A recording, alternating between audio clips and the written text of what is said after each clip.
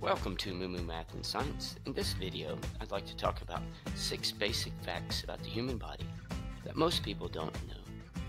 First, how many ribs do we have? We have 12 sets of ribs for a total of 24. The first 7 are called true ribs and are directly attached to the sternum. The next 3 are attached to the sternum with a common attachment. And the last 2 are called floating ribs because they are attached to the vertebrae. Where's your spleen located?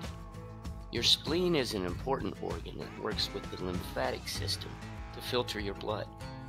The spleen is located under the rib cage and above the stomach in the upper portion of the abdomen. What does your liver do? Your liver is a very large organ that is vital to your health and performs over 200 vital functions. Here are just a few of the very important functions.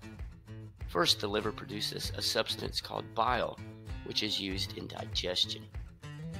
The liver stores glycogen, which is used for energy. It cleans toxins from your blood, like ammonia, which it converts into urea, which can be flushed out in your urine. The liver makes cholesterol. Your left lung is smaller than your right lung. The left lung is a little smaller than the right lung because it shares space in the left side of your chest with your heart.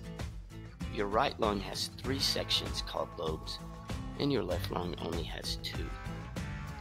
How is a tendon different than a ligament? A tendon is a connective tissue that connects muscle to bone, and a ligament is a connective tissue that connects bone to bone. And finally, how much blood do we have? The average person has 4.5 to 5.5 liters of blood. This is around 1.2 to 1.5 gallons of blood.